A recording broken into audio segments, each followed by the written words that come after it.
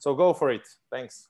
Let's go. Okay, so hello everybody. I'm happy you all joined my presentation. I hope you will like it. Let me first share my screen. But yeah, František, you need to stop sharing because I'm not able when you are sharing. Okay, thank you. All right. So I also prepared some slides. So I will put them on. Okay, so my topic is around infrastructure as code used with Terraform and Azure DevOps. And this is about to be more like demo. I'm not going to explain the stuff in depth. I will go through some tools and terms. Then I have some deployment diagram, and then I would like to really focus mainly on the demo. Yeah. So yeah, I created this simple slide just to tell something about myself in the beginning. So my name is Martina Repkova. I work as DevOps engineer in Accenture. It's going to be almost 5 years now. And all in all, I'm working in IT consultancy for 9 years. I'm based in Bratislava, and yeah, and this is about to be my demo. So, okay. So let's start with the tools and terms, as I'm not really sure to who am I talking, like whether you already know the terms or not. So we will start with infrastructure as code. What is it?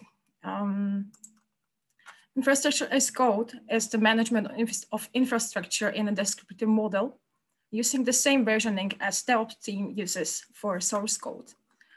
It has evolved to solve the problem of environment drift as over some time, each environment became a snowflake and it was really hard to maintain. So that's why this approach was developed to store your infrastructure in a source code. And you really should treat it like that. So you always edit just the source, but never the target in your cloud platform. Another very interesting concept of infrastructure as code is its idempotence, which is a property that the deployment command always sets the target environment into the same configuration, regardless of the environment starting state. Yeah, so that means like you can apply the same infrastructure as code template towards your infrastructure.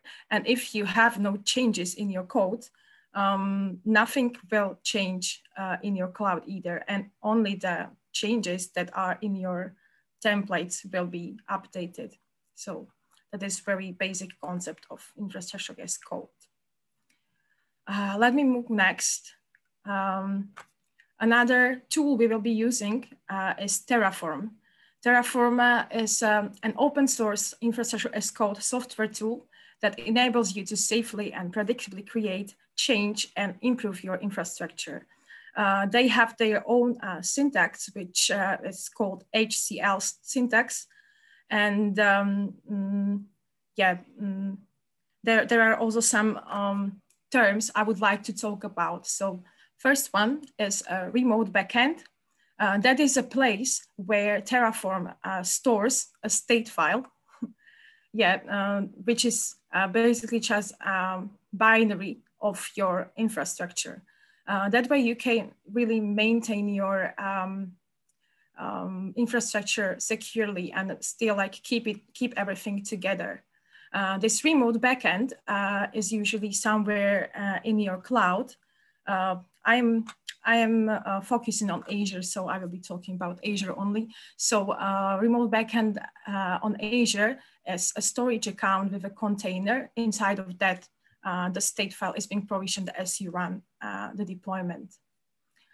Another term is Terraform provider. There are many Terraform providers, whether it's for Azure, for AWS. There are some Kubernetes provider. There is Azure AD provider, etc.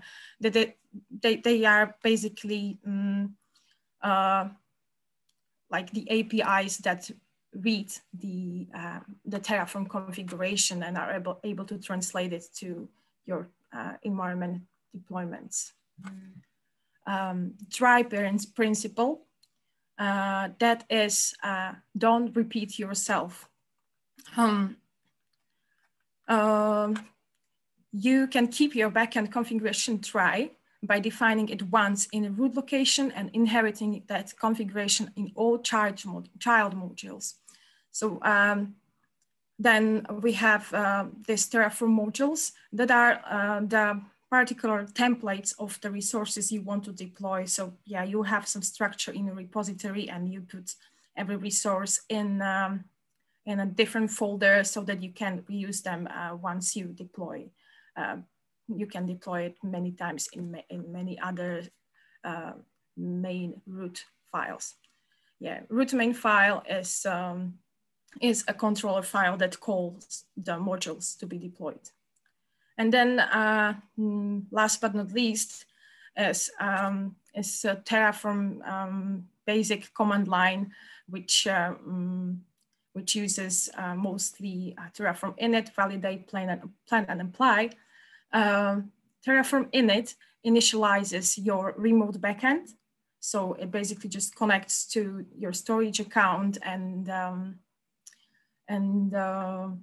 initializes the Terraform directory. Then validate is for validating that your syntax in your templates is correct. And once that's okay, Terraform moves to plan, where it connects to your Azure subscription and refreshes the state of your environment and creates a plan of resources you want to deploy. After that is done and you agree with the plan, you can hit the Terraform apply and your infrastructure is going to be deployed in minutes. Yeah. Okay, this is for Terraform. And the third tool is Azure DevOps. Azure DevOps is a great tool. I really like to work with it. It's a software as a service platform from Microsoft that provides an end-to-end DevOps toolchain for developing and deploying software. It provides developer services for support teams to plan, work, collaborate on code deployment, and build and deploy applications. And it really helps all the developers along with the project managers to complete their software developments. Okay, these terms that you can see on this slide, that is something that you need before you can run or deploy to Azure. So for instance, service connection, that is like a service principle which you need to connect your Azure DevOps instance to Azure Cloud. Then we have here the agent pool. So you either use like the MS hosted agent or you create your own VM in Azure and install the agent extension on it. And this agent actually runs the CI/CD pipeline. Yeah, that's agent. I don't know how can I explain it better. So I hope it's clear. Then Azure repos, that's where you store your source code. There are many options of what repos you can use. You can either use Git, TFVC, or even Bitbucket, etc. Like it is really nice how many tools and extensions you can use with the Azure DevOps. Azure pipelines and YAML. So that is CI/CD. Yeah, I think like that is everybody familiar with already. So you can run your builds and releases. And on top of that, you can also do it in a code way when you are using the YAML pipelines. Azure libraries and variable groups. That is also a very nice feature. So when you deploy to many or want to deploy to more than one environment, it's very handy, and it really helps to keep your infrastructure as code dry, because you don't really need to change the code. If you parameterize it properly, you will just replace those variables with the variable groups. Yeah, and you would use the replace tokens task. But yeah, I will get to that. This is just overview so that you know what I'm talking about when I start to run the demo. I'm not sure, should I ask like any questions so far, or can I continue? Looks okay. like no I get it as yes. I'm checking, so yeah. All right, so maybe some. Thanks. We are, okay, so I've finished the theory, and now I'm going to talk more about what I want to show you today, actually. So this is my deployment diagram. I'm not going to deploy like a robust infrastructure right now, really just a simple app service plan with a few app services and some monitoring tools that are connected to app services. But I really want to talk more about the process, about how it's done, because when I was looking at the Terraform first time, I mean, like it is really easy. Like you just like you have the Terraform templates, which are public on the Terraform website. You just download them and then adjust the settings you need. That is easy. But how to build your repository and how to run your deployments in more environments so that you don't need to do many changes, or so that like anybody could come and deploy something without having lots of knowledge about the Terraform itself. So that is the challenge, I think. So so basically in here, I'm coming from the Azure repos, where I store my Terraform infrastructure as code. And I also have there my Azure pipelines. So I'm keeping in source control everything. Then when I want to deploy, I will create my build pipeline. Then that build pipeline will connect to my Azure DevOps agent. That Azure DevOps agent will connect to Terraform backend. And once the Terraform state file is initialized, it will continue the rest of the Terraform tasks to deploy this infrastructure. Okay, demo. Okay, so slides down. And now this is the Azure DevOps I was talking about. And this is my Terraform repo. So a little bit about this repository design. So as you can see in my source folder, I have 3 main folders. One is called CI Temples, Infrastructure as Live, and modules. Those two, they are purely about Terraform. So Infrastructure Live as a controller over the modules. So here I am calling the, I should maybe uncomment this because it won't be deployed when I want to run it. Okay. So here I specify and I call the modules from my repository, and also I specify some of the variables. Also, I have here my Terraform backend configuration mentioned. And then I also want to connect to current Azure configuration of my subscription.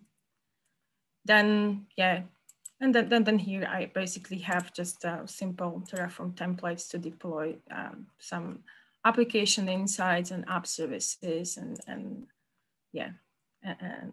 some app service plan.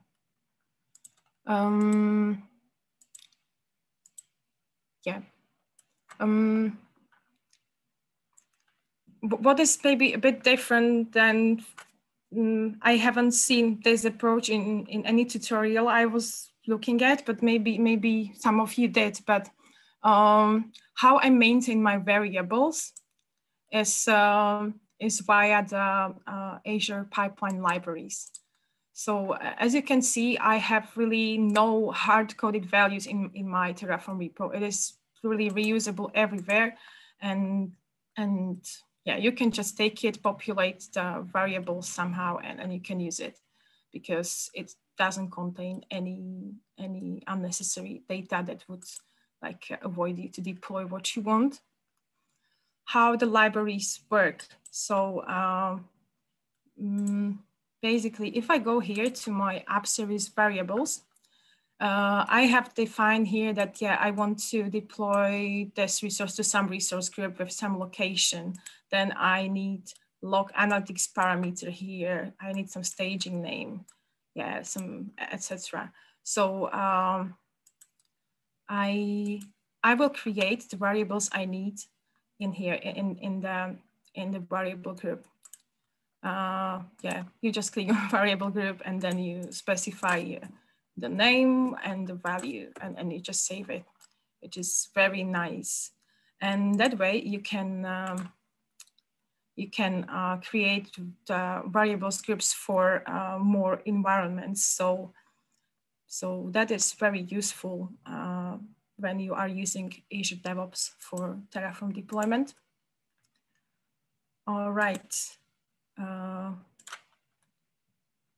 Another component of this repository are my YAML files, which run my deployment. So this is my controller pipeline for running the deployment. And here I specify in this file, I specify mostly only stages. Yeah, like the plan and apply stage. And to make it even more standardized, I am calling YAML template. In my YAML template, I'm specifying all the tasks that are supposed to run during the deployment. So I have one slide for that. So I will reshare my slide so that you see it in a nicer form.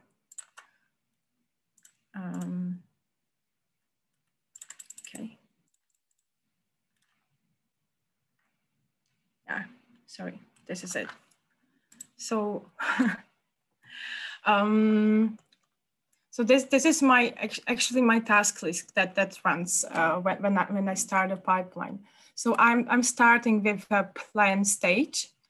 So my app pipeline YAML connects to the validated app demo YAML so that it knows what tasks it should run. After it is connected, the first task is to create the TF plan directory on my DevOps agent, where the Terraform will store the plans so that it can be used later for the apply stage. Then I am copying the files to build directory, basically all my files from the build directory, or actually I think it's only the infrastructure live and modules, like so only those files. Then I am using the replace tokens tasks, which I will show you when I'm off this slide. But it's a task that based on some escape character would replace the variable values from the variable groups I've shown you before a while. Okay, once the tokens are replaced with the, let's say, with the dev environment values, I can continue to the Terraform initialization. So that is the next task, and this Terraform in it will initialize in my main folder in my infrastructure live controller. And then it will continue to validate my my syntax, my configuration. And once this is okay, it will plan and it will output the file to the directory I have created earlier. Okay, so what now? Yeah, and I have this separated to 2 stages because you don't necessarily want the apply to run without any approval, because yeah, you still want to view the plan before you apply the changes or new infrastructure. And that way, the stage apply is very similar, but you don't need to run the validate and plan anymore, because it will use the file that we have created, or that pipeline has created during its first run. Okay.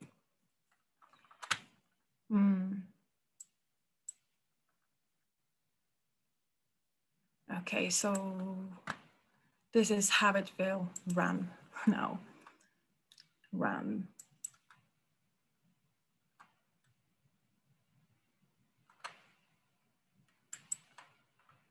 Okay, and here I can see my 2 stages, starting with the plan. Yeah. Now the pipeline is allocating the agent. It is checking out the repo, creating the directory, which already exists, but yeah, it's fine.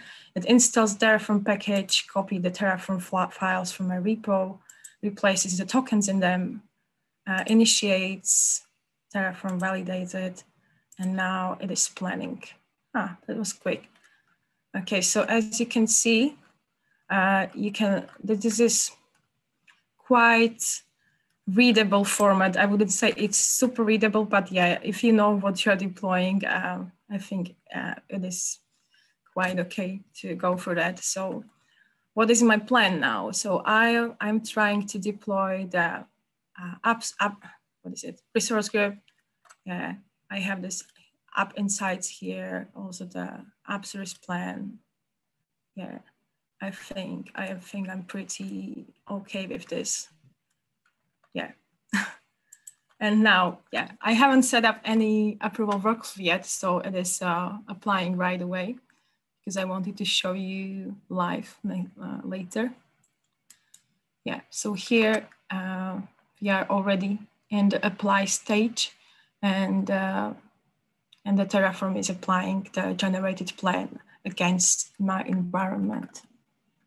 It shouldn't take too much time. I think it should be like up to 2 minutes. Okay. Speaking of the approvals, we can check this later once it's finished. Another feature of Azure DevOps is that it creates for you the environments. So I will go back here just for a second. Yeah, here to app pipeline.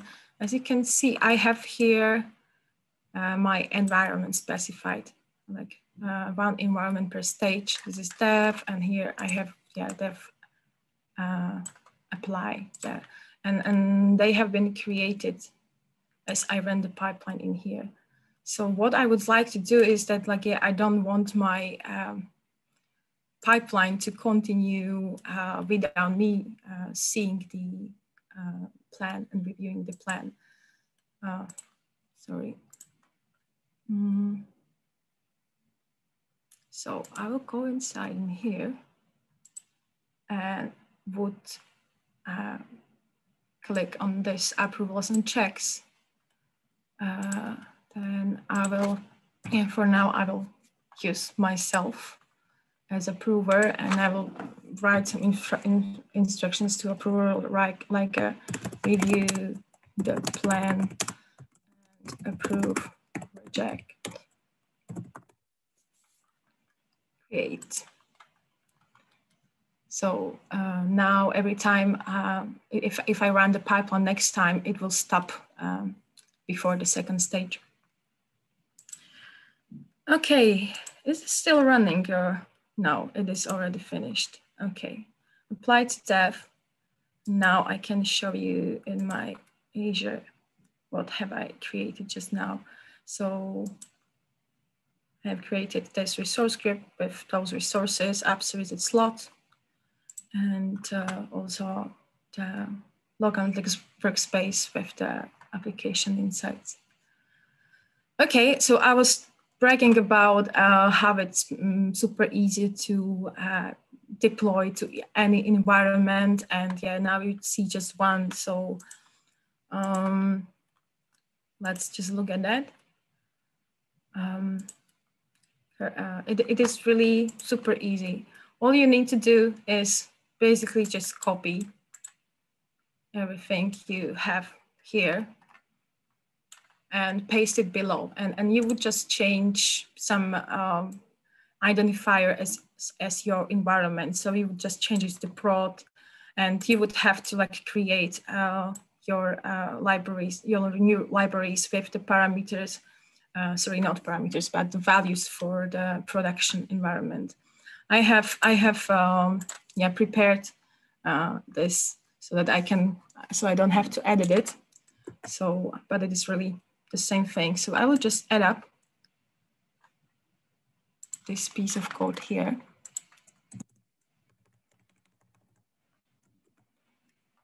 Yeah, commit. And now when I want to run the pipeline, I can click here and I will check the stages to run. And as you can see now, I have 4 stages. So yay, I was successful. But before, I think I want to set up the approval check for the apply too, so that you can see it, as I don't want to run the dev again. Approvals and checks. Oh, I already have one. Okay. Okay, so I already have the approval there. I had to do it beforehand, I assume. All right, so now I will hit the run the pipeline again. And since I really just want to demo you another environment, I can easily deselect the environments I don't want deploy to. And yeah, I will use the static stages and run it. Okay. Well, okay, as you can see, this environment got skipped, and we continue with the plan in prod. Yeah, and it will go through the very same tasks. Okay, as this will be running, I want to show you one more thing about this replace token task.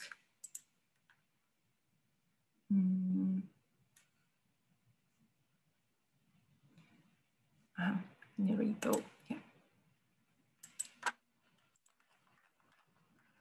So, validate, yeah.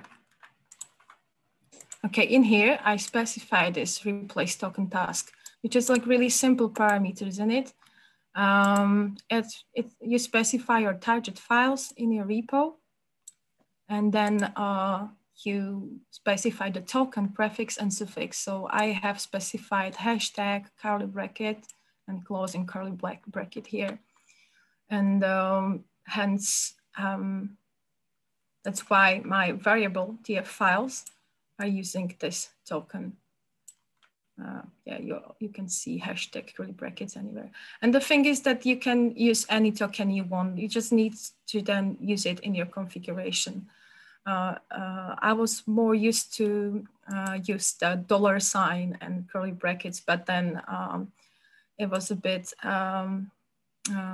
inescapable with some Terraform config, which also uses the $sign sometime and also the curly brackets. So you really can use any characters you like, but it should be something that is not like the main thing, or it's been not used in your language, or yeah, in the tool you use.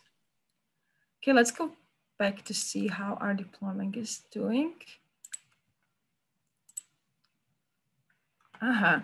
So it is stopped because I have put on the approval checks. Yeah, and just to be precise, I will briefly check the plan. Lecem pomarańcz. Jak to sprawa? Okay, looks good to me. Okay, so I'm really adamant that I want this to be deployed. Approved. Also, when you set up these checks, the email is being sent out to the receiver, so it's also handy.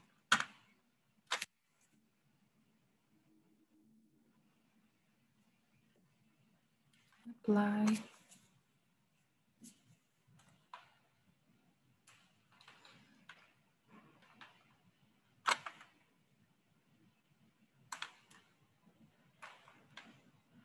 Okay, I think I'm very close to the end of my actual demo. So if you have any questions in the meanwhile, or comments, or maybe your own experience of how you run the Terraform, if you ever did, you can join.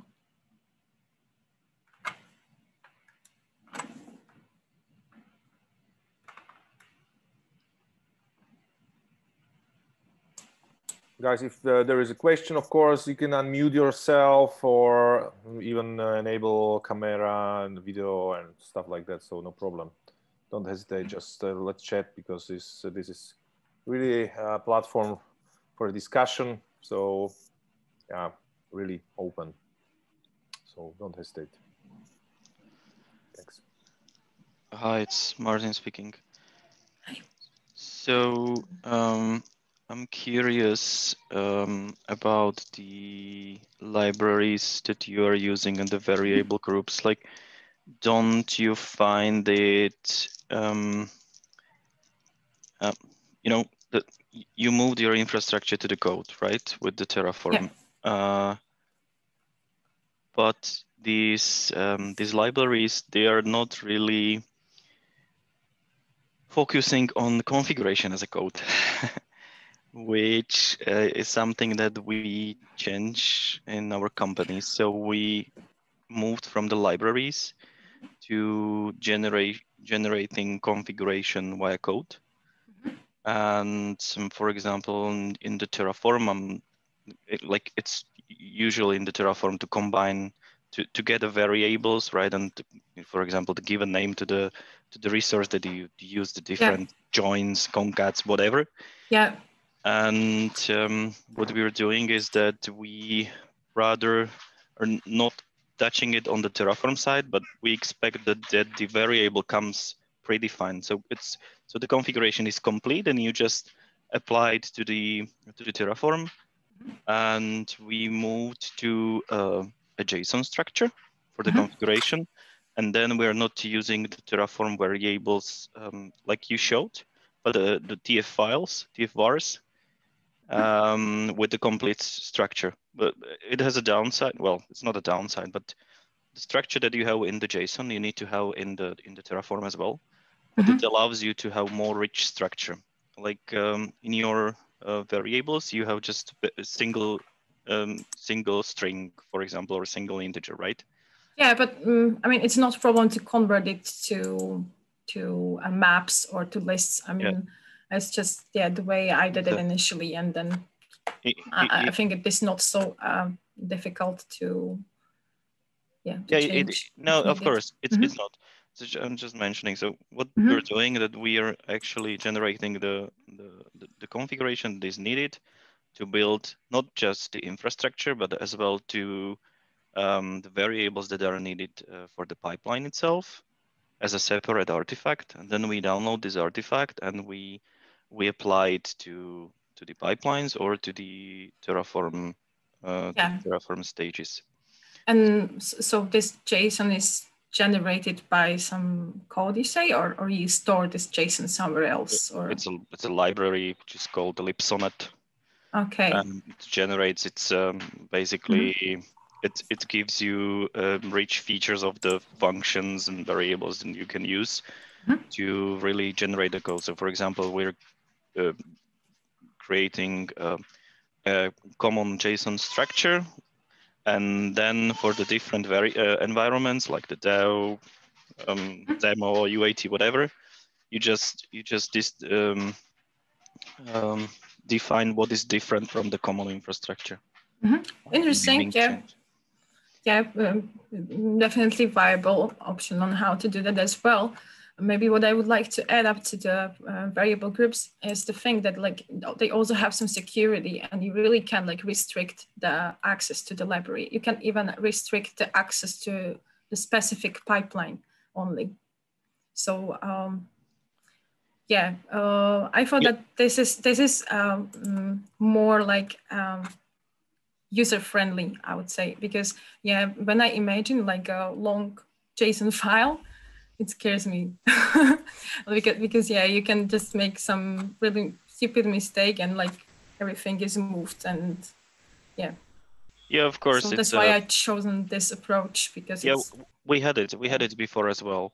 But me personally, I didn't really like it because of this. Everything's moved to the as a code, and this actually contradicts it a bit. But yeah, because it's UI, then it's more appearing than the JSON file.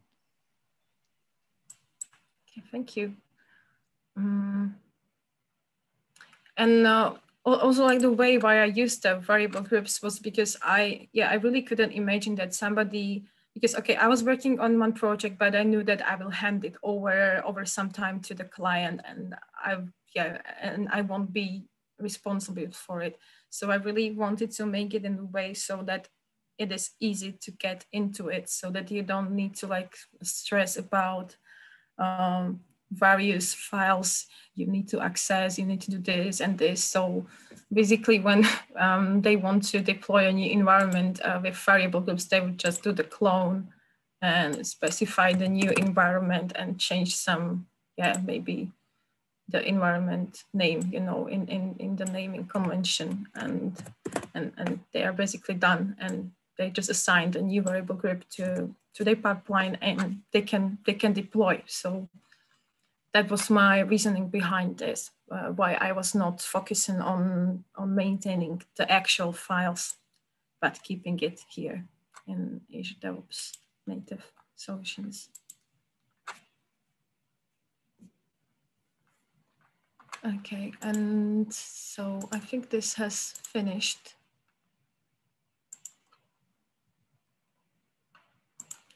So let's see, it was deployed. So I can see additional 2 stages have been, 2 resource groups in production environment, let's say, have been added with the very same configuration, and yeah. Okay, this is the magic I wanted to show you today. Any other questions or discussion points from anybody?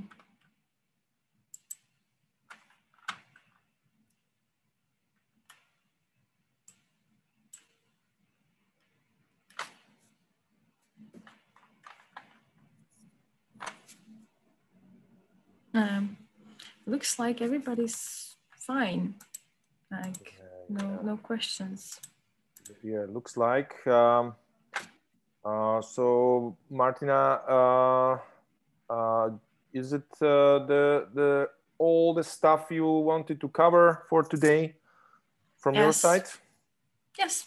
Yeah, cool. So maybe, guys, if there is a question, comment, anything, suggestion, or maybe some idea for some topic.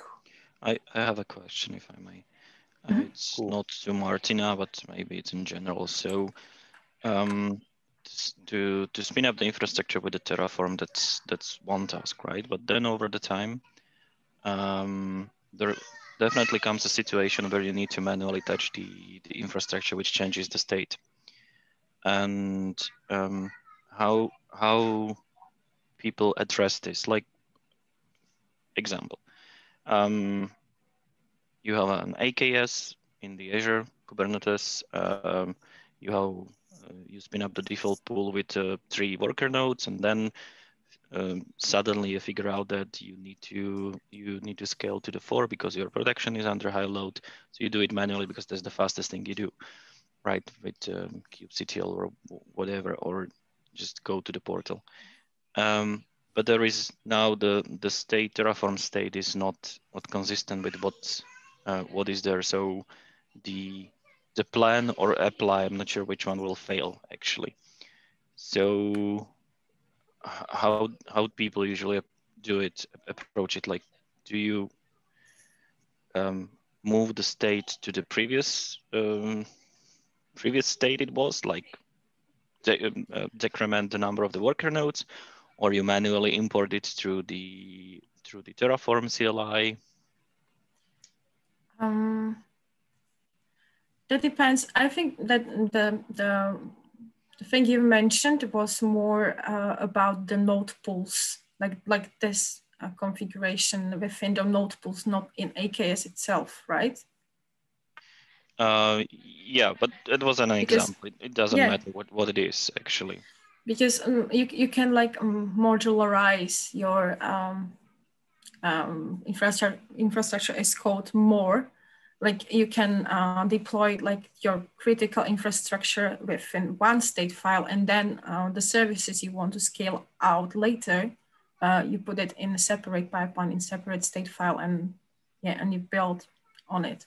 Sometimes that's not possible because, like for example, in the case of the cluster, then in the example, the pool that's a part of the creation of the cluster.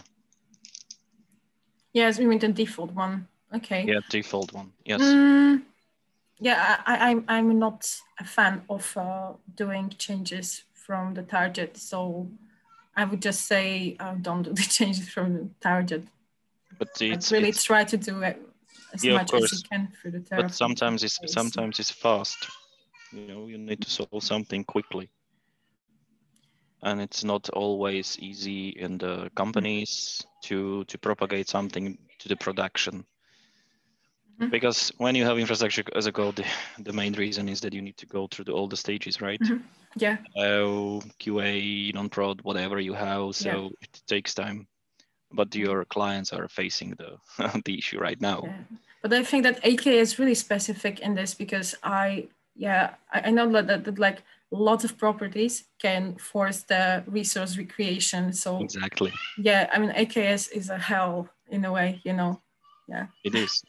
So I'm not even sure like if there's any other resource that is so sensitive on everything. So yeah, maybe AKS is not super infrastructure as code ready yet. Yeah, maybe it will come in future. Yeah. Well, there is still possibility to say that what property of the Terraform state is out of the life cycle, right?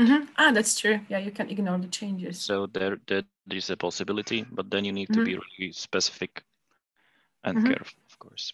Okay, good. Thanks.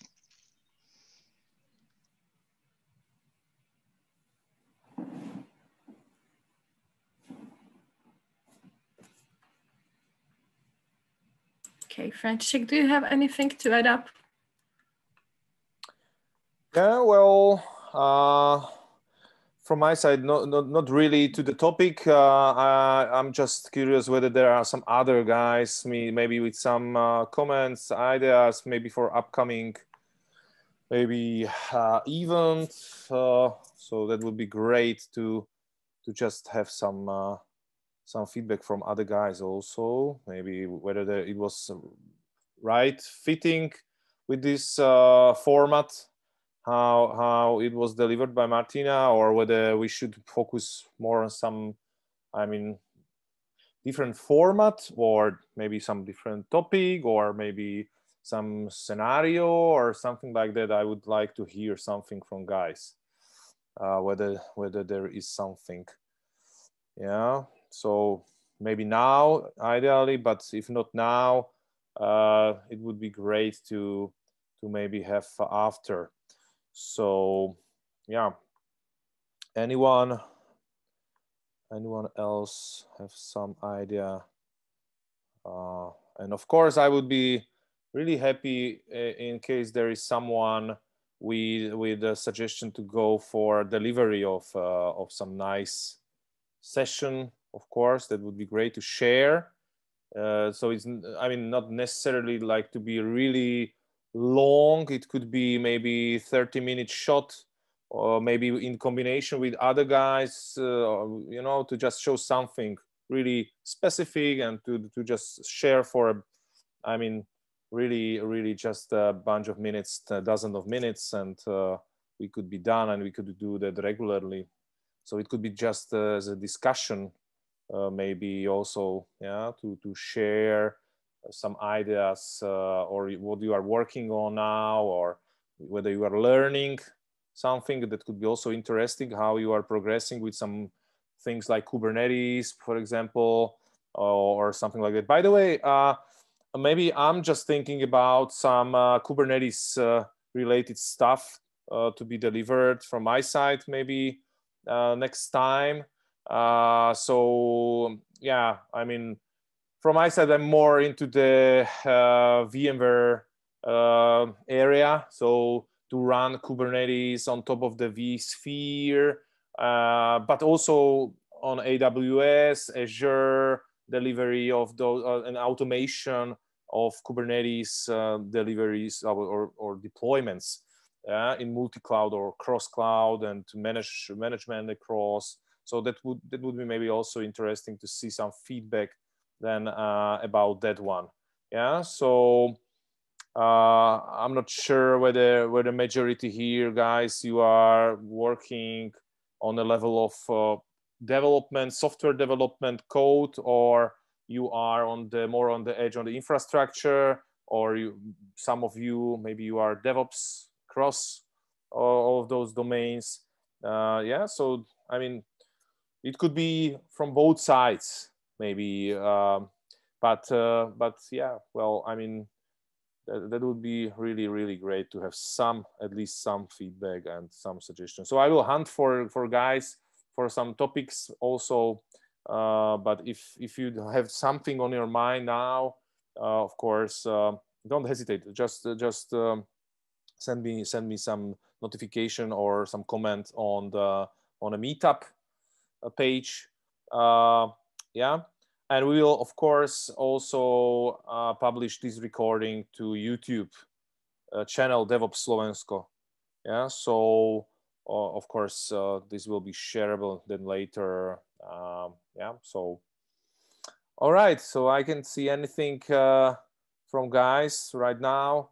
So definitely, maybe Martina, if you have some idea about topics maybe which I could potentially put into the pool. If you have some idea right now, I can do that. Maybe if you have something on your mind to ask guys for some pool, I mean survey or something like that. If you have something on your mind, what to ask them. All right. I don't know. I'm trying. I'm just thinking that like what would really interest me is like microservices approach, and like if somebody has like lots of experience from many microservice projects, it would be nice to get some best practices on how to run the projects, or like what are the gaps in that approach. And yeah, that would be interesting for me, for instance. Yeah, I've been to 2 projects with microservices now, and I still feel like there's lots of mess around. So if somebody did it properly at some point, so it'd be great to share the tips. Yeah. Okay. So that, microservices. Maybe another one would be Kubernetes itself. Maybe let's put some third one. What you would like to see, maybe, Martina, as something which is on top of your list of things to survey, to check for, or on your radar for like technologies or design principles. Maybe if you have something on your mind, I can really now nothing really comes to my mind now. Like, yeah, I mentioned there's microservices, but yeah, I don't know what else at the moment. All right, cool. Yeah, perfect. So I'm just putting it there, and let's have it there. So okay.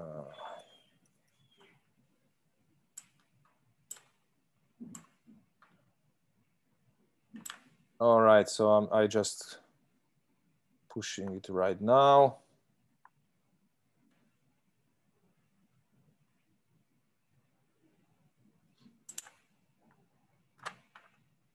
So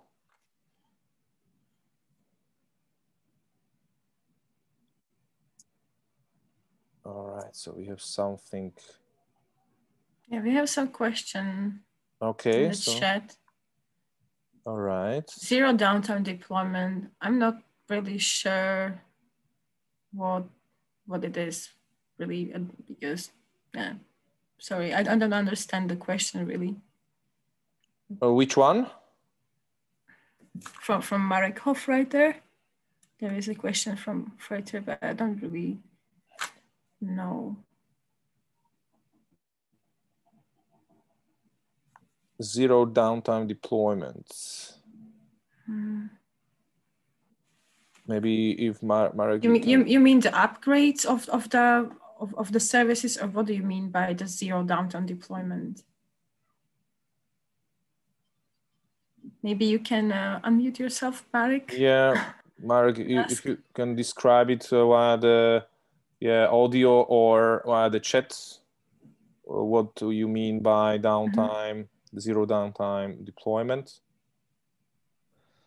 Hello, everybody. So Hi. what I meant by that question is that I'm a very newbie in this. I have absolutely no idea like what Terraform is used for, but what I heard is that it can help when you have a running application on an environment and you want to do deployments that are not affecting customers.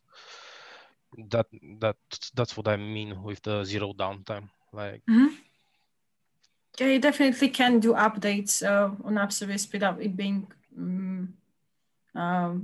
restarted or whatsoever. But it depends also on the architecture, I would say. Like because some architectures require that after every update, the app needs to restart. But if you keep the configuration the same and then do just like little updates that definitely is a benefit of it. Hello, everybody. Maybe I can jump in. We have this topic in our application, and we don't have it as, infrastructure as a code, but we do have to deploy with zero downtime. And I see a potential in using DevOps and infrastructure as a code to automate this process. But basically what we do, and maybe somebody from you guys who have experience with this infrastructure as a service as a code can explain more. But what we need to do and what we do manually right now is you have like 4 nodes running an application and you need to do an upgrade. So you shut down one of the nodes, you upgrade it, you bring it back and you leave the application running on the 3 nodes with the old code. Then you do the same with, for example, the second node, and you allow new users who come in only to log into your already upgraded nodes. And then you leave the rest of the users on the last node, you upgrade all 3, and then you need to wait for the users to finish their tasks or log out. And once you see all users gone from the last node you don't have upgraded, you upgrade that one. And by that, doing this in this way, you have zero downtime for the users and you have your application upgraded. Thank you. Okay, so yeah, there was also an idea from from attendee, John. I'm not sure about the real name, John Default. Nice one. But which is regarding DevSecOps. Yeah, so DevSecOps, I would say, is really, really interesting idea. Yeah. Really, really interesting one. So definitely I'm putting this on my notes because really, I mean, this has to be there. Security has to be there these days, embedded right from the start. So should be, I mean, at least. So definitely this is a very, really, really strong area, which I would like to cover maybe also partially personally, but of course, if someone is interested and you know about someone interested in this area to deliver session, that would be really, really great. I mean, companies like Aqua Security Scanner stuff.